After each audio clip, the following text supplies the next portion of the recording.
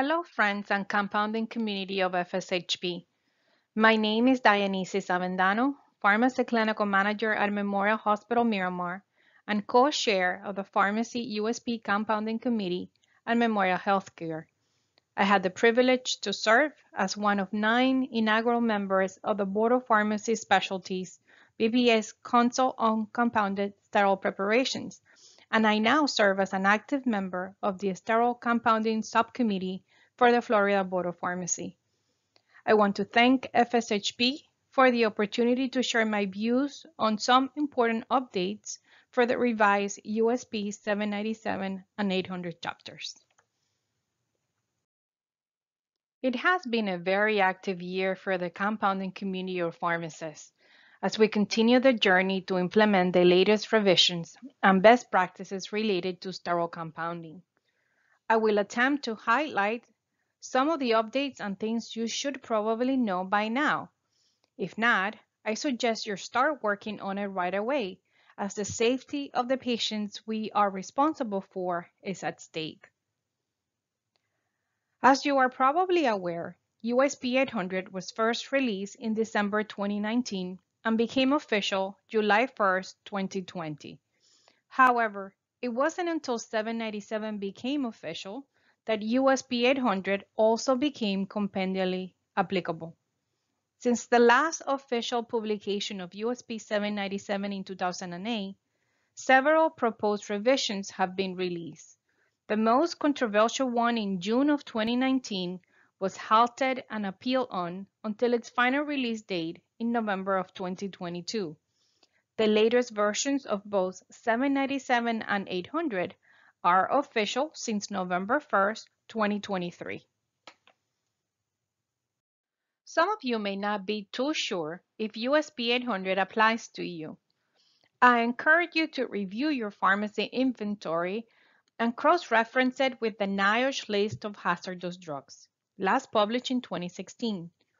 Many new drugs have been approved since then.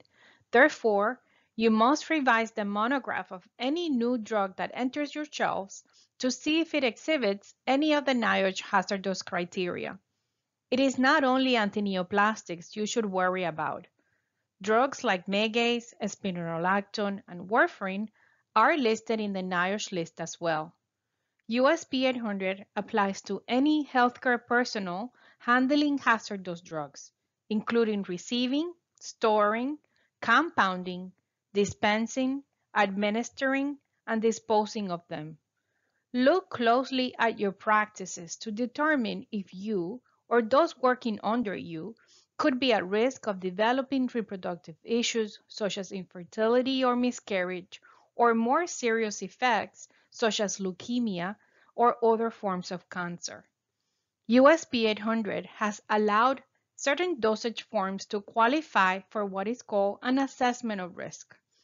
These are a set of alternative containment strategies and work practices that could be implemented to minimize occupational exposure.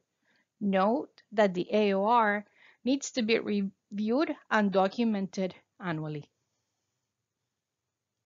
The revised USP 797 chapter is now organized into 21 sections with detailed explanations, requirements, musts, and shoulds. It applies to those compounding for human and animals. So yes, my veterinary friends must also review the requirements of the chapter. If you are docking bags and biosystems for future use or repackaging sterile products, this chapter also applies to you. If you will also be compounding hazardous drugs, you must then be compliant with USP 800. Those compounding radiopharmaceuticals cannot refer to a new chapter called USP 825. Preparing products according to manufacturer labeling instructions could also be out of scope if preparing for a single patient and the label contains specific instructions. Refer to the chapter for more information. The immediate use category changed drastically in this revision. We are no longer bound to puncture a sterile container only 3 times, and the administration can begin within 4 hours of preparation instead of just 1.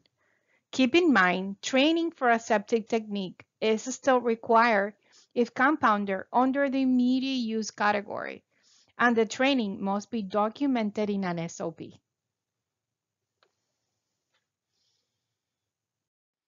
In terms of training and competency, the chapter provides clarity and stratification of personnel.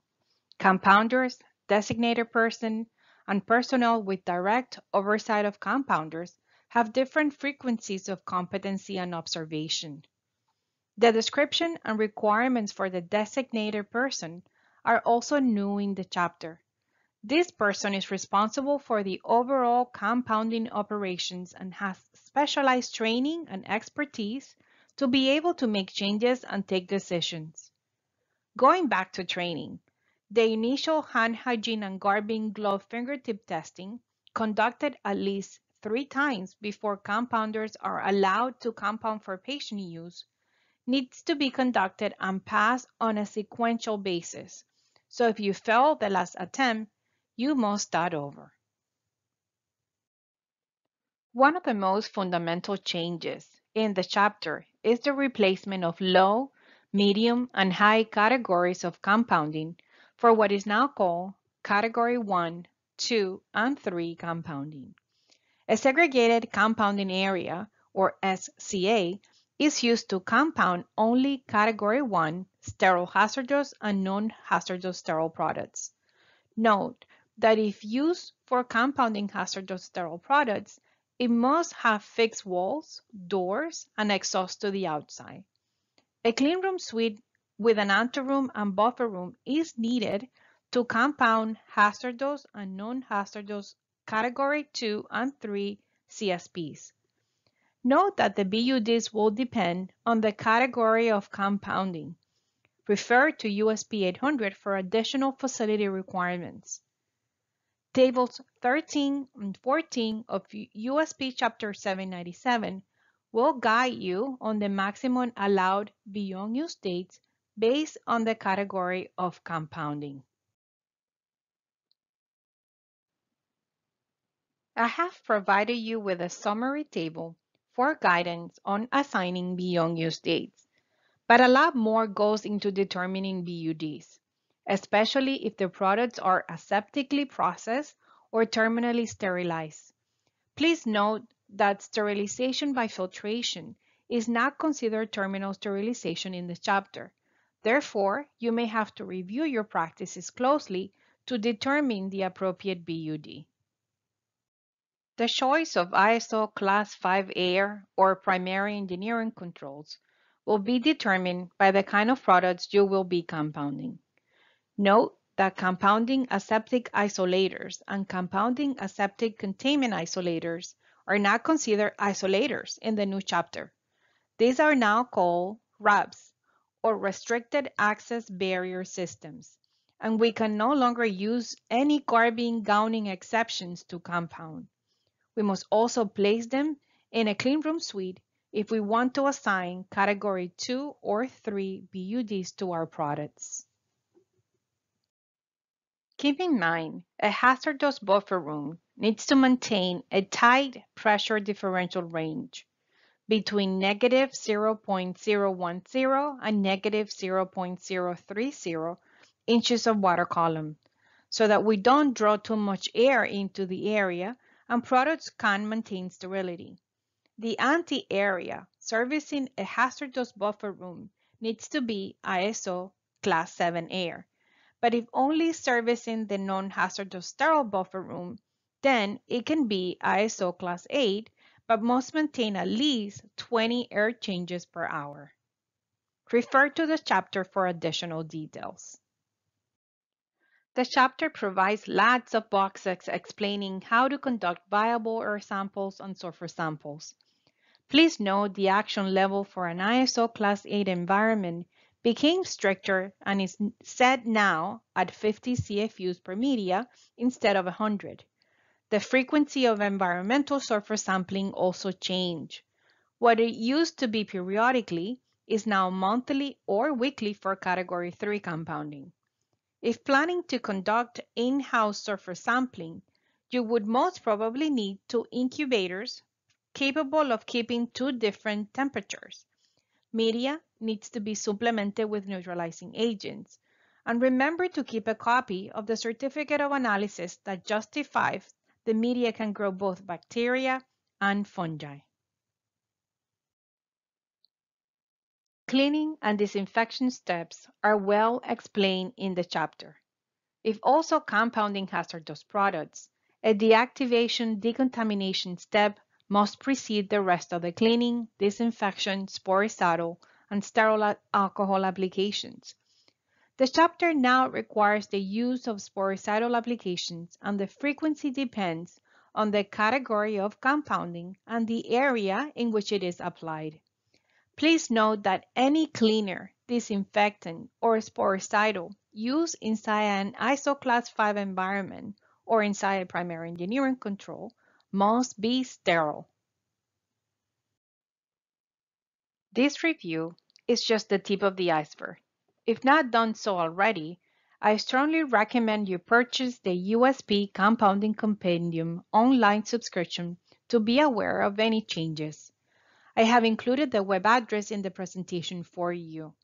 The compendium is the source of truth, and in fact, 797 will undergo another minor revision, so the next official version will be May 1st, 2024.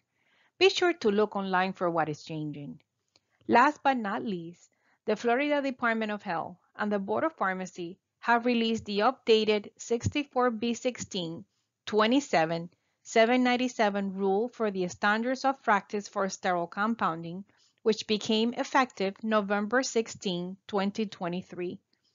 The department inspectors will soon release a new updated inspection form aligned with the new changes of USP 797 and 100 revisions.